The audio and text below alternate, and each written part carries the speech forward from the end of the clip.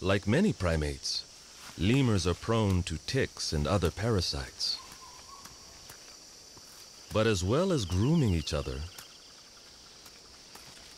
this group has developed a more ingenious means of keeping pests at bay.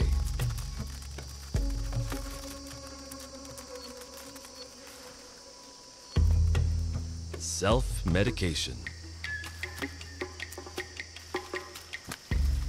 When these carpenter ants feel under attack, they spray formic acid, which the lemurs put to good use.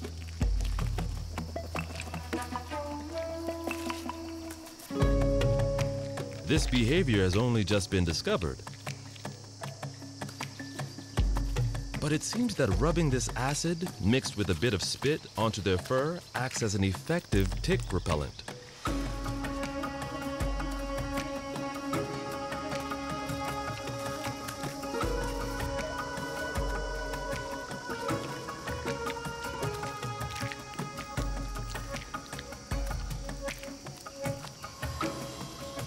They've learned to access their own jungle pharmacy. The only possible side effect seems to be yet more drowsiness. Luckily, this time the youngsters are also ready for a rest.